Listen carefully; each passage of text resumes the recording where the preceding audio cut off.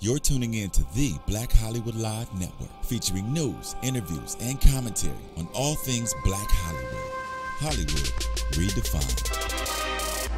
From Los Angeles, California, presented by Maria Menounos and streaming live thanks to Akamai Technologies. This is Black Hollywood Live. Justice is served. Featuring the week's roundup and commentary on legal news.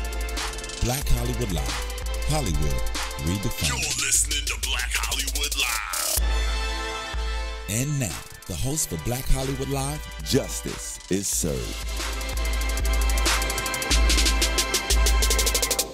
Hello, everyone, and welcome to this week's Justice is Served, the show where we give you all of the latest in legal news. I'm your host, Mari Fagel, and joining me today are my lovely co-hosts, Rawa Ghebre-Ab and Lonnie Coombs. So thank you both for joining me. We have a lot to talk about. First up in Case of the Week, Lonnie, this is a case that really got a lot of people angry this week. Yeah, this has been in the headlines everywhere. Robert Richards IV, otherwise known as part of the DuPont family, heir, the family that built the chemical empire, and also related to the family that co-founded a very prestigious law firm, Richards, Layton and Finger. He was given 8 years of probation for essentially raping, sexually assaulting his 3-year-old daughter. Now, the interesting thing is this actually happened back in 2005 when the daughter was 3 years old. When she was 5 years old, she went to a family relative and said, "This is what my dad's doing to me. I don't like it. I want it to stop." They actually confronted the father, had him arrested. He denied it at first, and then when he failed a polygraph, he said, "Okay, I did it." He admitted it. He was charged at the time with 2 counts of second-degree rape, which each one of them would have put him in prison, mandatory 10 years each. That's 20 years in prison. But just before the trial, the prosecutor offered a deal where he would be able to plead and get probation. So no jail time. That's right. At all. That would be a possibility. And the prosecutor recommended probation, no jail time. And the judge sentenced him to probation, no jail time. And at the time she handed down the sentence, she made a statement that said she did not believe that he would fare well in prison, which of course is what everybody is getting upset about. Now, the interesting thing is none of this was known. No one talked about it until just recently, last month, his wife or ex-wife filed a civil lawsuit against him for compensatory damages and punitive damages, money essentially, for abusing both their daughter and their son. And it ends up that in 2010, he was giving another polygraph, and he admitted that he actually believed he had also abused their son when he was 16 months old. No charges have ever been filed on that charge. So there's a lot of outrage, whether it is the prosecutor that messed up here, whether it was the judge, whether it's the system, whether it's just because that's what happens when somebody's really wealthy. Where do you think the blame lies? Well, that's why I liked this Daily Beast article, because people were so upset with the judge because the judge said, I don't think he's going to fare well in prison, like you said. And I think it reminded people of a case not too long ago of the wealthy teenager who got in the car accident and killed people in the car accident. And affluenza was kind of this disease. I'm so wealthy that, you know, I just can't go to prison. So I think people were really angry at the judge, and that's kind of where people were targeting. But this Daily Beast article basically says it's not just the judge, it's not just the prosecutor, it is the system as a whole, this justice for hire system. The fact that this wealthy guy was able to hire the best of the best defense team, and you know, there's a lot of conflicts of interest here. Lonnie, I don't know if you can remind me, something with the prosecutor. The person who was originally prosecuting him ended up joining his team, I believe. Well, the person who represented him is now the Attorney General in the state there. The Attorney General at the time said, I didn't know anything about this case, which is just ridiculous, because when there is a celebrity, someone as high profile as this DuPont heir being prosecuted for a crime, raping their child, you better believe the head of that prosecuting office will know about it. But they're denying any knowledge of it. The new AG was his attorney at the time, or has been his attorney. So there's all of these also sort of subtle allegations? Is there payoffs going on here, or were there, okay, we'll now help you get to be elected? The political backdoor, sort of the House of Cards type whisperings of, what goes on behind closed doors in the back rooms. This case is really cringeworthy for the obvious reasons, but and I would like to be one of those people, and am one of those people, that when a child is abused or allegedly abused, you want to jump to the child's defense. It's just a natural instinct for so many of us. But I think as a lawyer, I had to kind of step back and take a look at this. And although there were some very concerning things about this case, such as the judge's statement about not faring well in jail. I mean, who does fare well in jail? I certainly wouldn't. That's not the purpose, to fare well in jail. I mean, it's punishment. Right. And I think outside of that statement and these other kind of maybe shady associations, there are other issues at play. For example, the child's testimony. I mean, the child brought these accusations, I think, at the age of 5. Is that correct? And so... And not to say that a child wouldn't be truthful, but I think there are always in these types of cases where a child of that age or around that age is making certain accusations, such as the accusations in the Woody Allen incident with his daughter or stepdaughter, and it's difficult to trust that testimony, and in courts have found that at times, because that testimony can change and children's memories may not be as good as they are, courts do not place a lot of stock in that type of testimony. Also, I mean, there are other issues at play. Well, yeah, I mean, I was a prosecutor. I prosecuted these cases. I know there's always issues when you put on children, but I put on a 5-year-old and a 7-year-old to testify in a murder case against their father, that when they saw their mother being killed when they were 3 and 5, and they were able to testify. But, I think there's always issues when you have any type of sexual case, because it's a he said, she said. Right. And when the, victim accuser is that young, that's difficult. There is something to be said. I mean, I think that in certain cases, when it's a really complex case, that, the best defense, can be bought essentially. Not that they're better attorneys, but because they are paid so much money, they can focus solely on one case, as opposed to a public defender who has to do so many cases, because there's great public defenders out there. But I think what really is getting people upset in this case is the judge, if it was based on problems with the case, not wanting to put the victim through searing cross-examination, whatever it is, that's what she should have put on the record. This is the reason why. And the prosecutor should have too. The prosecutor said, look, this is a huge sweetheart deal we're offering the defense, and here's the reason why. We don't want to put the victim through this. We have problems, she's changed her story, or whatever it was, as opposed to the judge just getting up there and saying, hey, I don't think you're going to do so well in jail, so let's just put you in a rehab program, essentially, because we all know that child molesters have a very high recidivism rate. I mean, the rehab is very difficult for them. And then when he comes up, years later and says, yeah, I think I did it to my son too when he was 16 months old. I mean, this guy should not be around children, and yet he's just living in his, $1.6 million mansion, living out his life. So I think that raises everyone's concerns, and rightfully so. As members of society, you would want to know if that person was there around your children. I don't think he's necessarily, Well, you said that they should have put the reason on the record. I think they did put their reason on the record. Well, I think their reason really was that this is a wealthy guy, and they were being honest. And then there was all this backlash, and that's when they decided to step back and say, hey, actually, the real reason is it's a very complex case. It's hard to trust children in these scenarios. I don't think that was their reason. I think they're saying that now. And you brought that up, but I was thinking to myself, if this was not, the son or the heir to a very wealthy estate, the biggest in the state of Delaware, would this result have happened? Would it have been a different result if it was someone else? And I want to read a quote from the Daily Beast article.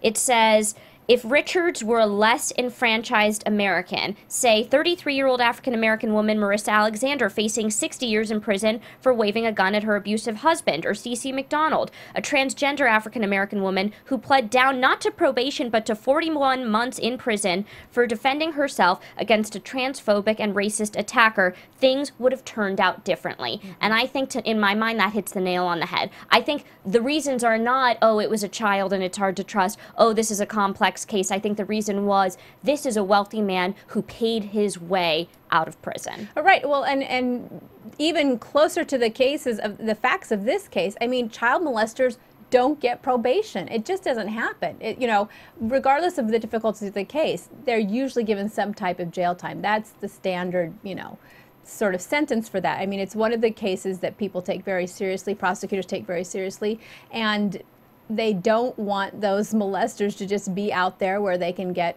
you know, other victims. So I agree that it's out of the norm, and if that is exactly the reason, which I think you're probably right, that the judge was speaking her mind right off the bat, we need to really look at these judges who for some reason have gotten this mindset recently, whether it's a wealthy client or not, that, hey, certain people shouldn't go to prison because they're just not fit for it. I mean, since when has that been a reason? Then nobody should go to prison. Because prison isn't a good thing for anybody. It's a punishment. That's why we have it there. So I don't know if that's a recent mindset, but it's definitely one that we're seeing we're hearing reoccurring, right? Yeah, due to this 24-hour news cycle. Well, I think it's good that we're actually talking about this because I think this has been going on for a while, right. The biases that judges in the system have towards people of certain race, of certain wealth, of certain status, and now we're talking about it. Yeah, and they're getting called on it, which is good because that will keep, you know, there's nothing better than, you know, society watching you to keep people kind of thinking about, hey, maybe I better be careful on this. And to keep judges on their toes. Yeah. So let's get into On the Docket. We have several stories to cover this week, starting with our favorite topic, our most frequent topic, Chris Brown. Poor Chris Brown. I don't know about poor Chris Brown. I think he's getting everything he deserves. I'm starting to feel bad for the kid. Oh, man. Oh, man. And I know. So Chris Brown is in federal custody because of the case in Washington, D.C. He has so many cases going on right now, but he has two different cases. He obviously we reported on him landing back in jail in Los Angeles because he violated the terms of his probation with his rehab. You know, he may have touched women or, you know, gotten upset in his anger management counseling, and he ended up in jail because of that. Now, federal authorities will transport him to D.C. for pretrial hearings in his assault case. The assault case, if you guys remember, is the photobombing incident where someone photobombed a picture of him and he decided to beat the crap out of that person. Right. So now he was transported to D.C. Mark Yergos, his attorney, is not happy about the way he was transported because he wanted to take him himself because he claims the transfer into U.S. Marshal custody will inhibit him from conferring with Brown prior to the trial. The judge denied it. He's in federal custody right now. So, Lonnie, as a prosecutor, what did you think about this? Is this a common move? I mean, I guess this situation doesn't really happen that often with cases across state lines. No, but what I liked is that I'm seeing him being treated more like everybody else in the system. I mean, the feds just came in. They put him on a FedCon Air plane along with all the other prisoners that are being transported. He didn't have to get a fancy private jet or plane or Mark Geragos driving him himself. He offered to do that. You know, he's being put in the system, and that's, you know, he's been on probation now since 2009. And he has failed the conditions of his probation over and over and over again. And I'll tell you, at the time that he got probation, that was a huge gift. And probation is a second chance for people, and they're given all those conditions because the judge wants them to follow those conditions, turn their life around, and maybe work their way out of the system and get back to normal life. But Chris Brown is essentially thumbed his nose at all of that, continued to get into trouble, and failed to do his conditions. You know, he was given community service, and he asked for special consideration to do it in a different state, and they got the police chief in that state to stand up and say, I'll take, you know, responsibility for this. They turned in proof that they did it. Well, they found out the whole thing was a fraud, that he had not done it. The police chief got in trouble, and Chris Brown's like, oh, really? You know, and so he just doesn't seem to be able to follow the rules like everybody else. So the feds are saying, hey, you know what? You want special treatment? No, we don't care about that. He's going to come back. He's going to have to face the charges here. It looks like the judge here is keeping him in jail for failing to follow the rules at the rehab. So maybe if he's in jail and they keep him in jail for a while, that he'll start to have to follow the rules, which, you know, essentially is the thing that turns people around, is when they hit that bottom where they can't anymore play the games they're used to playing. Then they hopefully they wake up and they say, oh, okay, you know what, I'm going to have to change. So I'm hoping that this will be a wake-up call for him. But I'm glad to see that at least the system is not giving him any more breaks, that they're just letting him go along like everybody else that's doing the same thing he's doing. So, Rawa, do you feel bad for Breezy then? I do.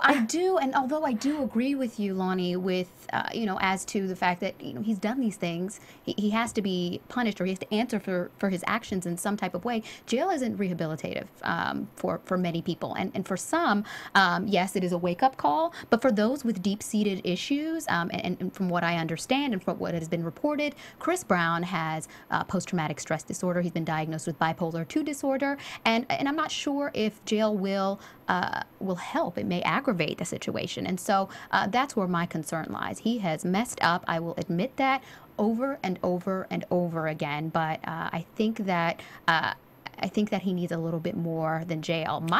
But if he's been in rehab and he won't follow the rehab rules, then what do? You know, you put him in jail until he'll be willing to. I mean, because you have to be willing to accept that rehab, you know, and be open to the treatment and changing. And if you're not, then, you know, you really have no other choice but to say, okay, we'll give you something a little more serious. Which I understand, which is why a lot of people who go to rehab have to go to rehab over and over and over again. It's not usually a one-time thing. My question, actually, with regard to Mark Geragos, his attorney's concern that he won't be able to confer with his client before the case in D.C. or the trial in D.C. is, okay, if he left yesterday and the trial in D.C. is on the 17th, how long does it take for him to fly from San Bernardino, California to D.C.? I've heard it can take several days, because I know there's a lot of times with these types of flights, they stop through Oklahoma where there are a lot of other prisons, and prisoners are picked up along the way. I don't know. Is this like a 13-day flight? I have questions. Is he not able to confer with him? I mean, that's probably why, in my head, why the judge was like,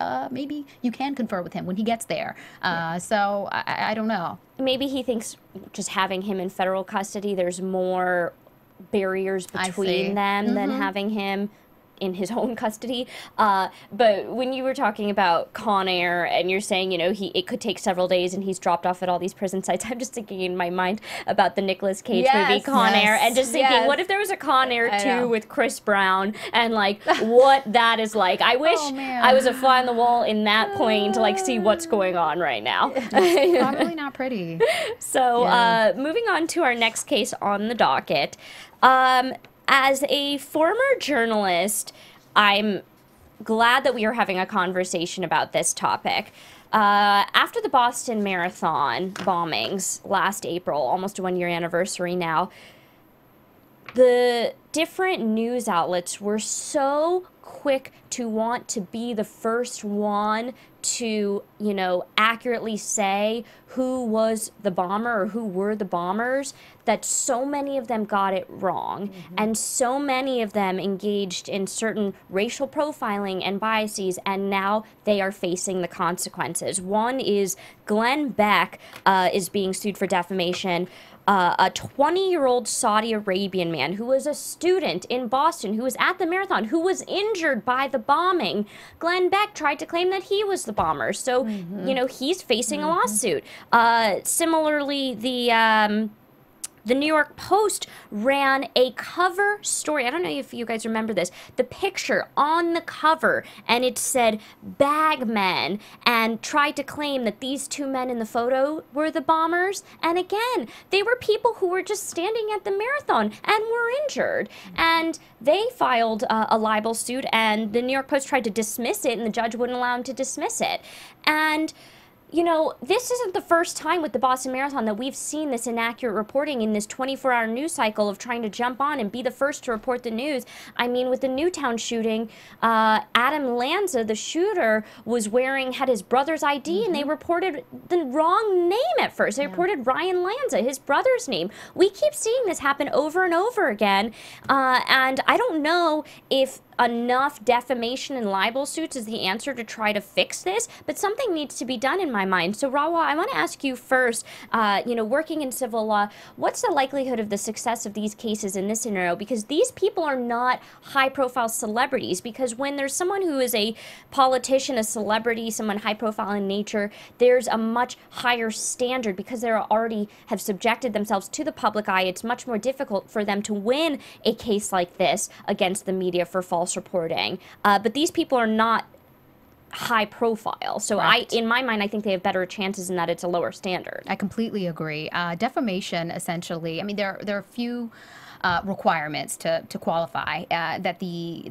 information is published, that the information is false, that it's injurious, and that it causes injury, and that it's unprivileged, meaning if it's privileged, a privileged discussion or testimony that's taking place on the stand, that's privileged. But if it's just happening on a talk show, for example, it is unprivileged. So I think that Glenn Beck's characterization of this young man is possibly going to land him in some trouble. And I think, like many defamation lawsuits, it will likely settle out of court. I mean, Glenn Beck, I think he was quoted as saying, this guy is the money man. He's the guy who's paid for it. And I quote, "Let me send this message. Let me be very clear. We know who this Saudi national is. We know who this man is. And listen to me very carefully. We know he's a bad, bad man." End quote. This is someone trying to get an education who was there and who was injured himself. How horrendous.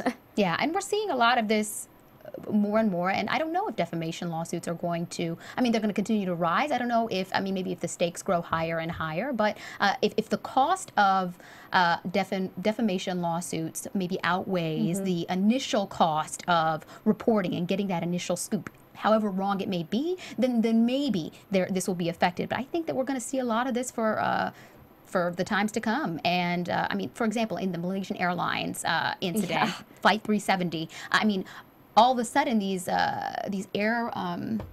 everybody on the airline and these pilots are they terrorists? Are they not terrorists? Oh, there's a flight simulator. Are the people with the stolen passports terrorists? Exactly. That's so common to have stolen passports. They were just trying to get out of their country. I was thinking with the Malaysian airline, the same thing. I mean, they talked about that pilot having connections, and him being a hijacker for so long without the information to back it up. Well, now they're coming back to him, too. Yeah. You know, this reminded me of, you guys are probably too young, but in 1996, the Olympics, Richard Jewell, they had the bombing in the Centennial Park, and he was the security guard who actually saw the bomb, cleared people out, saved people's lives. At first he was a hero, and then quickly the media turned on him, and all of a sudden he became a suspect, and his life was ruined from that.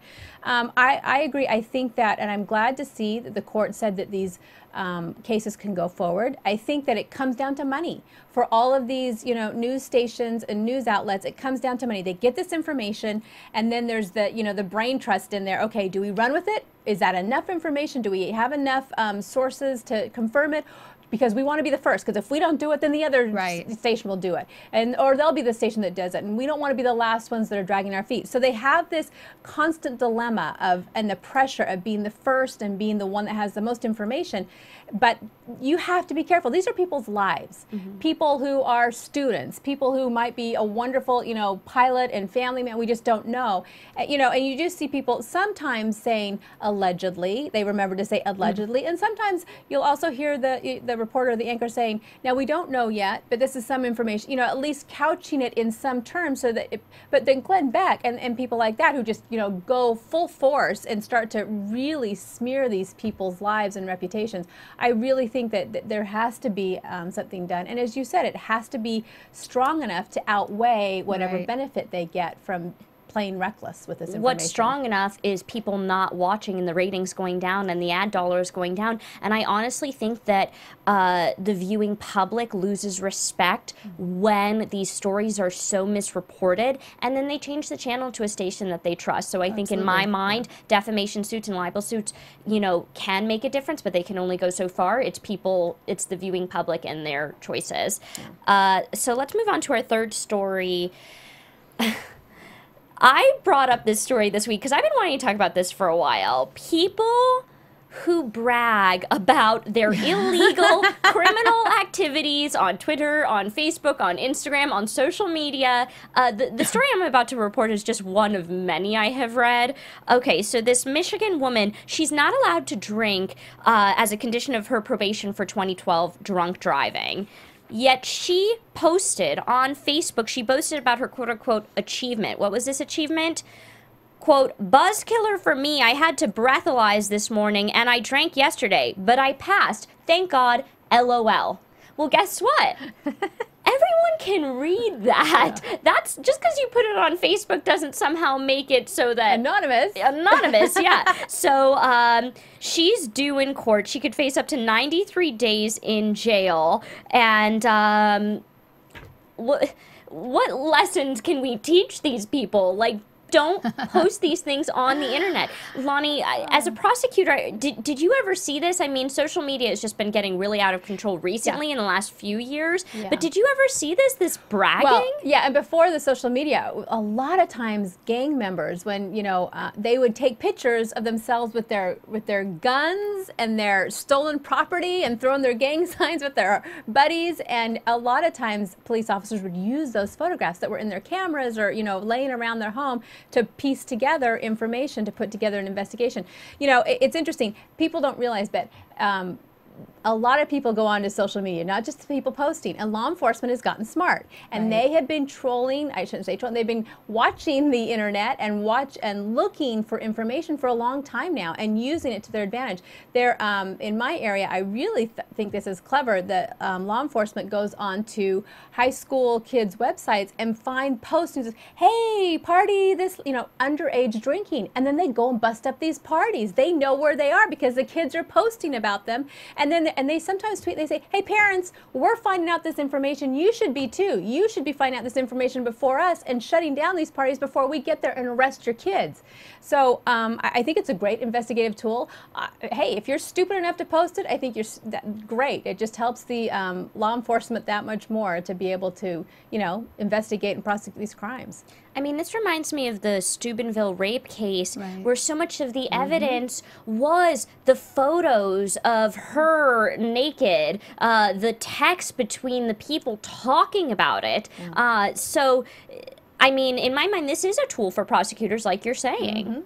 I think the immediate lessons here are, one, don't post on Facebook about somehow evading the results of your breathalyzer test, and make sure you spell breathalyzer correct if you're going to do it. But I think the overall lesson here is really that hubris is always punished, and a lot of young people. It's not just young people. I mean, it's people of all ages. I've seen this, and especially, you know, even when lawsuits are filed and attorneys have to do investigations into the plaintiff or investigations into the defendant. I mean, social media is the first place people look for evidence, and you would be so surprised, or maybe you wouldn't be, to see what kind of incriminating things people put on their social media profile and not even think twice about it.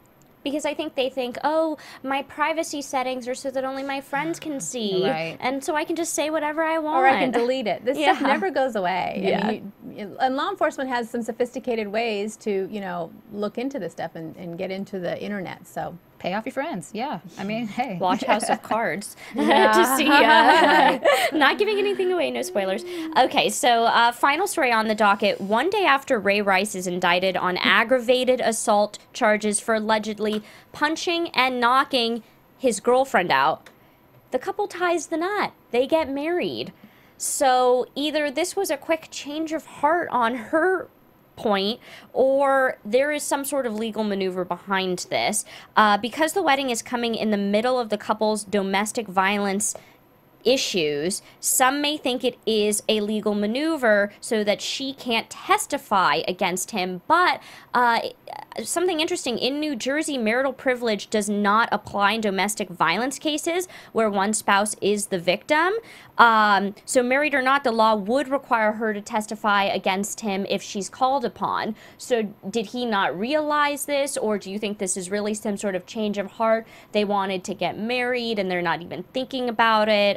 Rob, what do you think? It is really in general, it's difficult to speak with absolute certainty to people's motivations for the reasons, the reasons why they do what they do. But in this case, Ray Rice was indicted by a New Jersey grand jury, and then the next day he got married. Okay, granted, he'd been engaged for a while, and allegedly the wedding had been planned for a few weeks. But a few weeks. Yeah. But the convenience of it all was just, it was just mind-boggling. True, in New Jersey, marital privilege won't necessarily have the effect that one would think it would have in other states, but if his fiance, now wife, decides that she doesn't want to cooperate, even if she is compelled to testify, then they really don't have much of a case. There's video of Ray Rice dragging his unconscious wife, now wife, out of an elevator, and there is purportedly information or a video of him knocking her out, knocking her unconscious.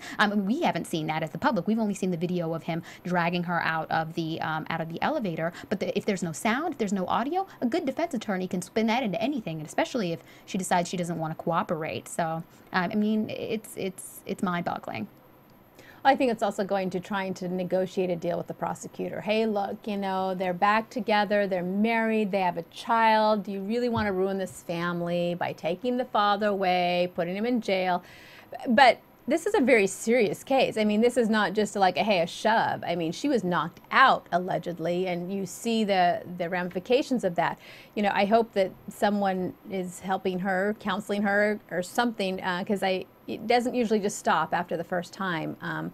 So I think that they're doing this, realizing that she may get called, but like you said, she can change her story on the stand. She can, get up there and really just try to thwart the prosecutor by saying what a wonderful person he is, and now it was all her fault, and it was a mistake. So just getting her on the stand doesn't win the battle for you. You do have these videotapes, though. Yeah. But because of these issues, the prosecutor will probably be more open to negotiating some type of disposition rather than it going to trial, which is probably what he wants to do, is just get this out of the public eye. And I'm fairly certain he won't face any jail time. He's a first-time offender. New Jersey has a first-time offender program. He doesn't, to my knowledge, have a criminal past or criminal record, and because of that, it's very unlikely he'll face jail time. But if convicted, he does face 3 to 5 years in prison. But yeah, it's probably unlikely, and I do agree with you guys, the maneuvering behind it.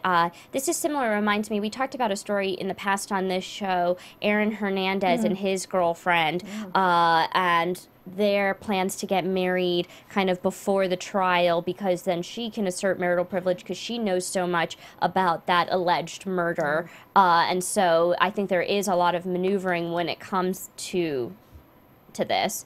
So we'll definitely keep posted on this story and provide you guys with updates. Absolutely. I guess this brings us to the last part of the show, tipping the scales.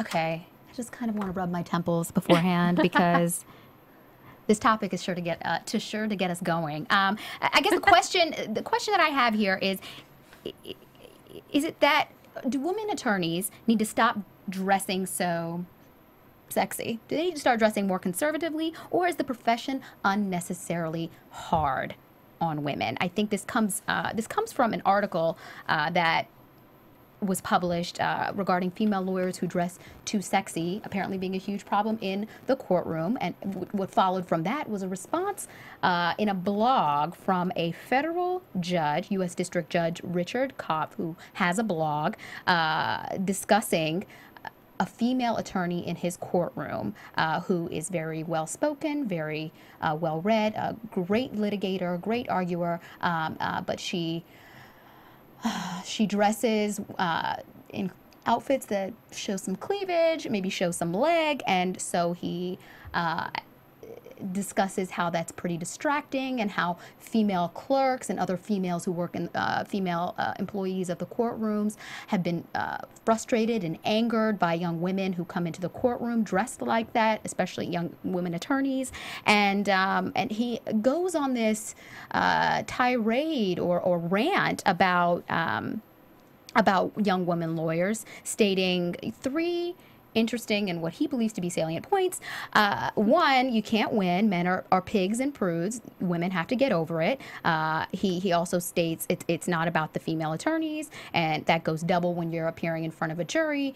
These female attorneys need to be very conscious about what they're wearing in order not to unduly influence their cases. And 3, he makes the point that female attorneys need to think about female law clerks and if they're going to label you, and I quote, like an ignorant slut, end quote, behind your back. If you feel like that's going to be their characterization of you, then you need to tone it down.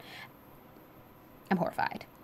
I'm horrified. I'm horrified by this article, and I'd really love to know your thoughts about it. I don't know what's worse. The fact that Judge Koff in this blog regarding female dress in the courtroom, well, the fact that female dress in the courtroom is even really an issue because a lot of female attorneys, most, know how to come before the court professionally. But first, a member of the federal judiciary referring to himself as a dirty old man. Yeah. Two, I mean, discussing this specific woman and how he finds her incredibly attractive and how he finds her cleavage to be one of her strongest attributes, or three, suggesting that those who don't meet his appearance standard in his court will not only be objectified but will be completely hated by other women in the court. I mean, what are your thoughts on this?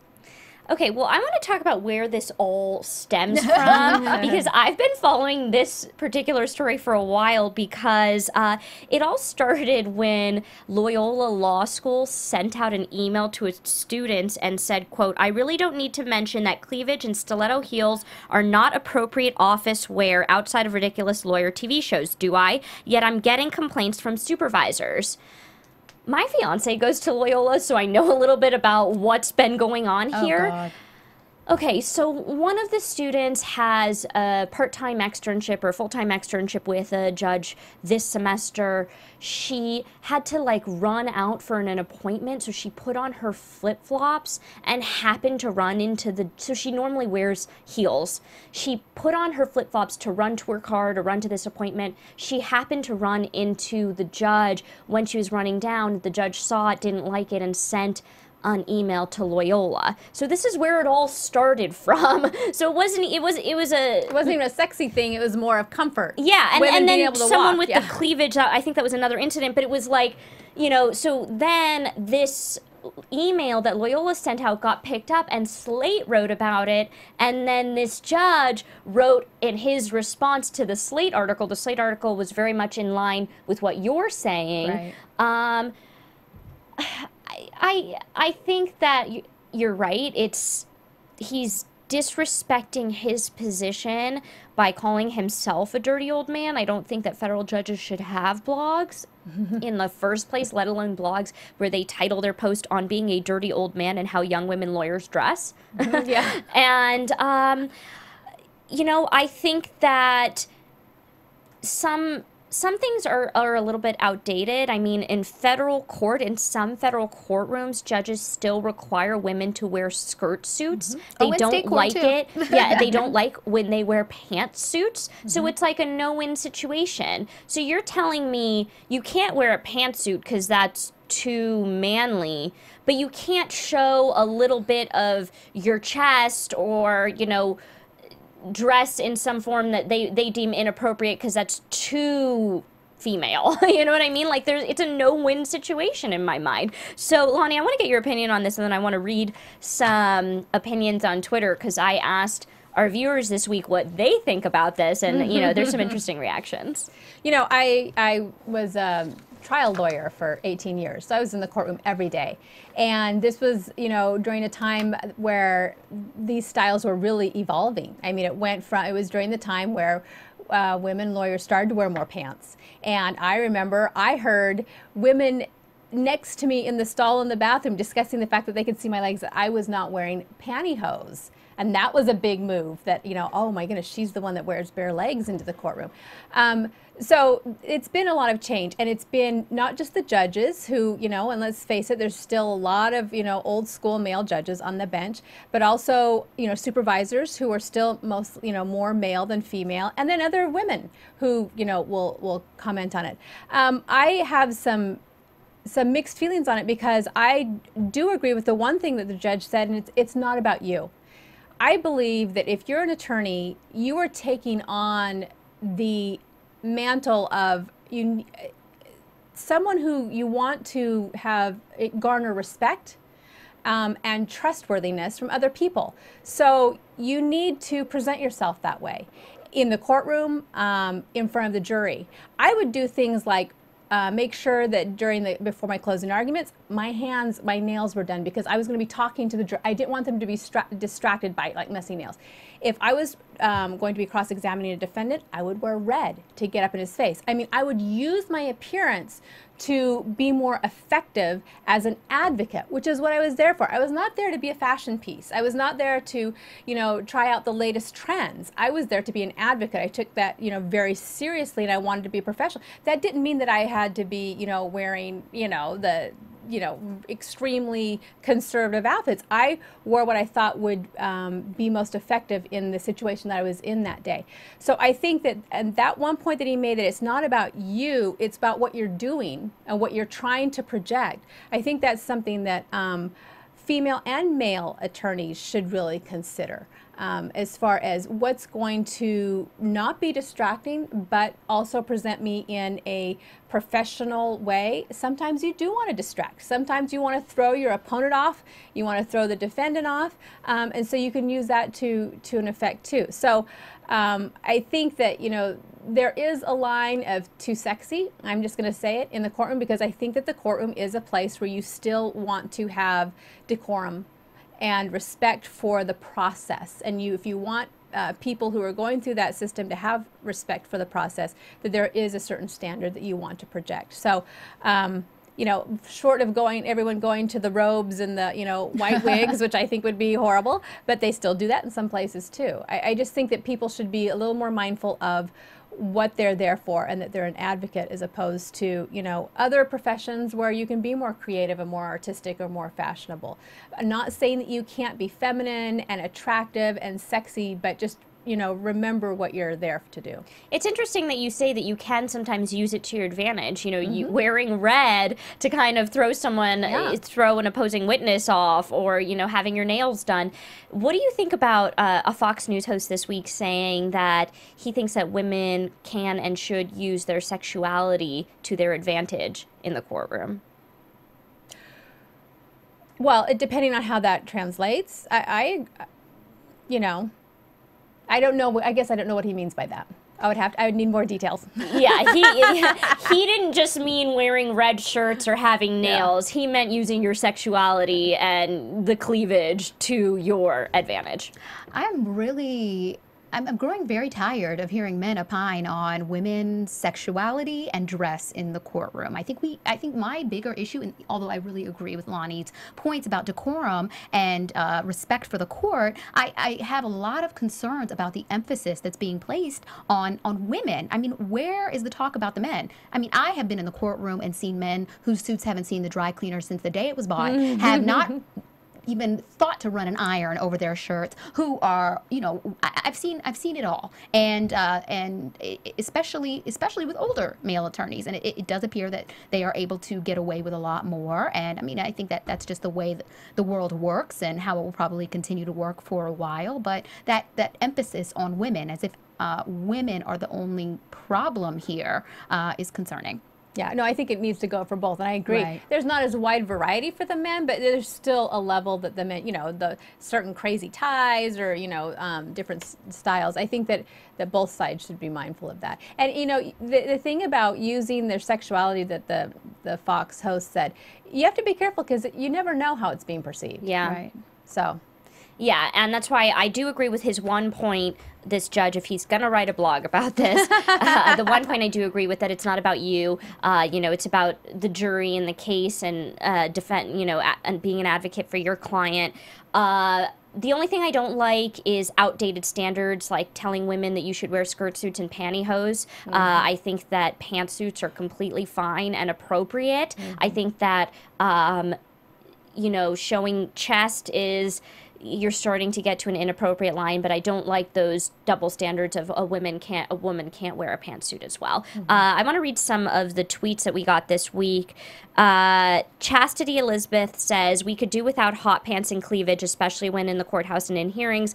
I guess where I'm from, it's all right. Robin Lynn says, just because a woman dresses a certain way does not make her a slut. Having said that, I think some women dress too provocatively for court and should remember that they can dress professionally yet stylish. My firm has a dress code, professional attire, no low-cut shirts, no super short skirt that barely cover your butt. The women in my firm look professional, and my clients respect that. And Helen Widekin says there are certain venues where professional dress should be automatic. Do you want to be taken seriously or not? Well, and then one lady or whoever it was, brought up a good point about the clients respected. When your client is coming to court with you, you tell them, dress appropriately. Right. You don't want them coming in with the short skirts or the, you know, tube top. So as the advocate, you need to take that to heart too. Yeah. All right. Well, that looks like that was our show today. Great topics. It was great hosting with you ladies again this week. Tweet us your opinions, everyone, at Rawa. At Mari Fagel. At Lonnie Coombs. And we will see you all next Friday. Thank you so much for being with us. Same time, same place, and have a great weekend. From producers Maria Menounos, Dario Kristen, Tiana Hobson, Kevin Undergaro, and the entire BHL crew, we would like to thank you for supporting Black Hollywood Live, the first online broadcast network dedicated to African American entertainment. For questions and comments, contact us at info@blackhollywoodlive.com. Like us on Facebook, tweet us or Instagram us at BHL Online. And I'm your BHL announcer, Scipio. Instagram me at Planet Scipio. Thank you for tuning in. The views expressed here are those of the hosts only and do not necessarily reflect the views of BHL or its owners or principals.